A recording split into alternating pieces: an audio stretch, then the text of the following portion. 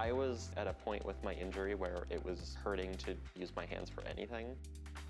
RSI is a repetitive stress injury. If you're going to have a career in coding, the health of your hands, it's just really important. That's why I started looking for whatever I could do. Hey GitHub, code mode? I activated code mode. Using Hey GitHub for the first time was totally different than anything I'd used before. You're actually starting with what you want to do and telling that to the computer, and it's creating code for you. Define a function that categorizes a triangle by the length of its 3 sides.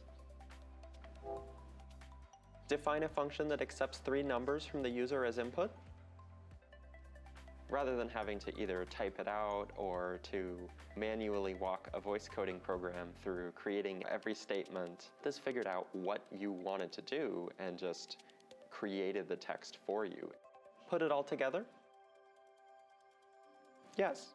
You can still edit the code afterward. It's just skipping a lot of the tedious in-between steps. I probably would have never tried voice coding, even though I think it can be more efficient than using a keyboard and mouse, until my RSI forced me to do it. Define a function that randomly selects between rock, paper, and scissors.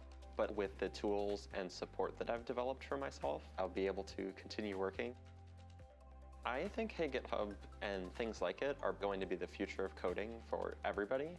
This technology is going to become too powerful not to use.